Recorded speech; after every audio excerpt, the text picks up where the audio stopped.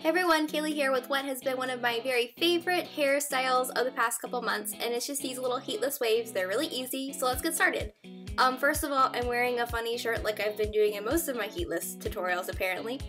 First of all, you're going to want to start out with your hair slightly damp either after showering or from using a spray bottle of water. Then use a detangler and some kind of mousse to add some hold to your hair and comb through to get any tangles out. Make sure to use a gentle brush or a wide tooth comb. Then comb all of your hair straight back and pick up a small section of hair right next to the front hairline. Now you want to braid this really closely to the hairline so that you get those waves really close to the scalp so that they look really nice and natural.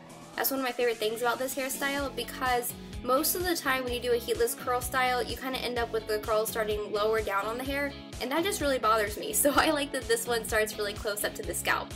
So it's really important to me to get that really tight in and starting that braid as close to the front of the hairline as possible. Now as you go, you'll notice that the hair gets a little bit difficult to incorporate. So what I do is I brush my hair up like it's going to go into the braid, and then I take my section and start braiding it in. It makes it a lot easier, you deal with a lot less tangles, you get a nice tight braid instead of one that's all over the place. I'm just a big fan of it. So if you're having trouble, especially if you have thick hair, try brushing it first. It really helps. Then of course finish it off with a braid and secure it with a cloth hair tie to ensure that you're not causing any extra damage. Then slide that hair tie as close to the end as you can and make sure to loosen up the end of that braid so that the waves aren't too tight on the end because that can get a little funny looking. And now all you have to do is go to sleep and wait for your hair to dry.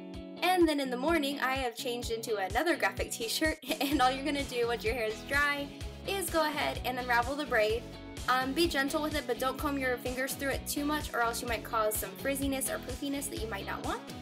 And then I would recommend to take a light hold hairspray and just spray and scrunch to make sure that your hairstyle stays all day long. And that's it. I hope you guys have enjoyed this. I've done tutorials similar to this before, but I thought I should bring it out again because I just really love this hairstyle and I thought you guys might too. I will see you guys in my next video. Love you very much. Mwah. Bye.